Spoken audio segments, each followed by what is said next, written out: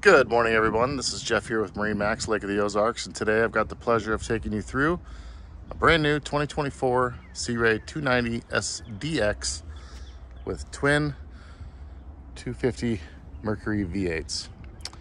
Starting here at the transom, got a beautiful swim step right here on the port side. Allows easy access to sit in the water. Kind of takes that stress away of owning an outboard and losing your swim platform away. Nice spacious swim platform back here. Ladder down here on this side. Nice large sunbathing lounger in the back with storage all the way throughout. Coming through the boat, we've got stereo controls right here on the starboard side. Swim deck, trash can, little kitchenette area with cooler storage, freshwater sink, refrigerator. Staying here in the back of the boat, we got your battery controls, as well as a very large storage compartment in the engine bay. Storage along here, cooler storage right here.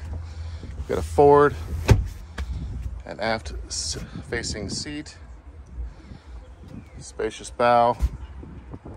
Coming to the arch on the hardtop, it is collapsible.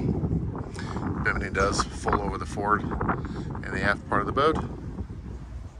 Coming to the helm, axis joystick for the outboards, electronic throttle controls, nice clean, well done fusion audio system and gauge cluster.